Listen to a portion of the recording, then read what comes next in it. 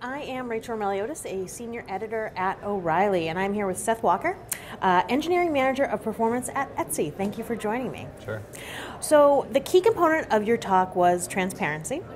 Can you talk a little bit about why transparency has been so critical at Etsy? Sure. So Etsy is a marketplace, and all of our members are very engaged in how the site operates, with good reason. They're all small businesses trying to make a living on the site. Sure. So we found that using transparency helps in building and maintaining trust with them. So that just explains why we were really comfortable sharing our performance data. Mm-hmm. We already had an idea of transparency in the company. Right.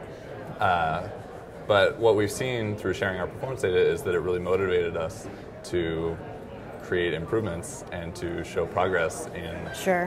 making the site faster.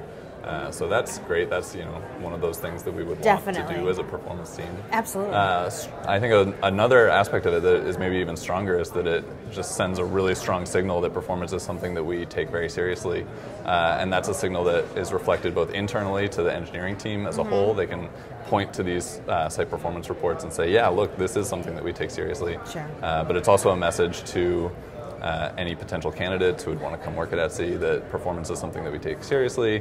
I also think that transparency is just attractive in general to engineers. Agreed. So, yeah.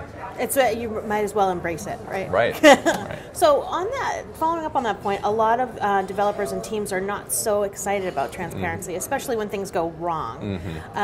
What would you say to them, to try to convince them that, no, this is the way to go, these are the things that I've seen because of this? Yeah, I've certainly spoken to a few people who are hesitant to share their numbers because of embarrassment or whatever, Sure. But I wonder how prevalent that is. I wonder if, I hope that maybe people just haven't got around to doing it yet. That is very possible. But yeah, if you feel hesitant to share your numbers just because of embarrassment, I would say use that, because if you're embarrassed about those numbers now and they're not improving, this might be a way to kick that into gear and get your numbers Absolutely.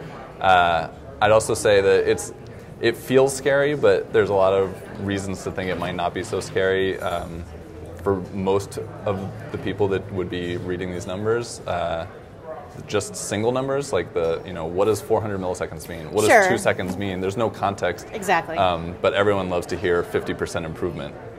That is so true. If you put it in the context of these are the numbers as they're progressing over time, we're working on it, we're making them go down, I think that would make people feel a little better about it. Right. I would imagine that the company culture plays a big piece in transparency, Sure. and I know that we talked a lot about culture at Cultivate conference, which was really great. Yeah. How do you encourage a culture of transparency? Sure. Well, culture is a lot about what you do, not necessarily what you say you do. Very true. Lead by action, I guess, and think about ways that you can be more transparent in your day-to-day activities. No, I totally agree. Yeah. So now a little bit future looking. Where do you hope to see web performance and operations in the next few years? Sure. Well, I think that one of the best things that's happened to the web in the last 10 years or so was the emergence of libraries like jQuery, which kind of abstracted away the differences between browsers, Sure. and then kind of a general trend towards standardization in browsers, which took a lot of the headache away from doing web development.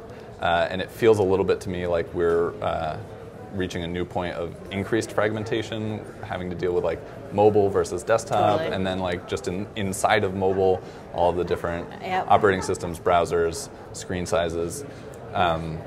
And then in addition to that, I feel like there are a lot of recommendations that we make as a web performance community that are kind of just making up for deficiencies in, say, the HTTP spec or browsers that features that haven't been implemented in browsers yet. So it's the sort of thing where we say, you should concatenate all your scripts and you should defer JavaScript, but that will totally be fixed by HTTP2 whenever that comes. Right. So it kind of feels like we're asking developers to work at the wrong level of abstraction.